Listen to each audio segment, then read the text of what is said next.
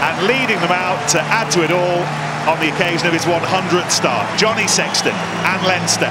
And the whiff of revenge hasn't been far away as they've gone about their business this week. You wouldn't have expected it to be payback time, perhaps.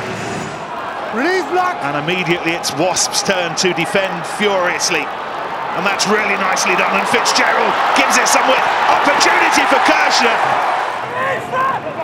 Most faces in the match. Sweeping wide now there, they've got some room here. Gopper!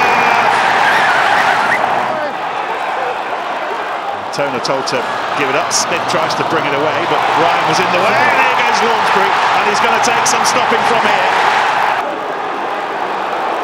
He's ready, but they've gone the other side. To Carney.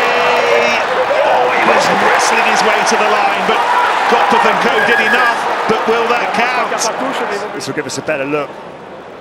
Yeah, nothing wrong with that. That is fantastic. As long as it goes backwards. There's no reason you can award a try. Thank you very much.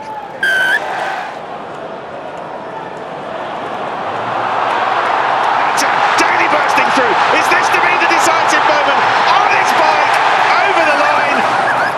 This is going to be very hard to defend. Up to the line, penalty try.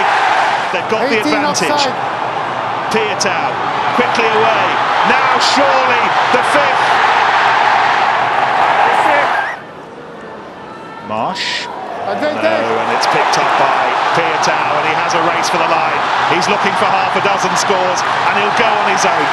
Charles Piatow. They're only inches away from the line. Johnson will give it a blast. That's good. It looks to be over to me. That could well be a try. Ball tucked underneath, right on his belly, but looks as though it's touching on the whitewash. There's no reason you may award a try. Okay, I may award a try.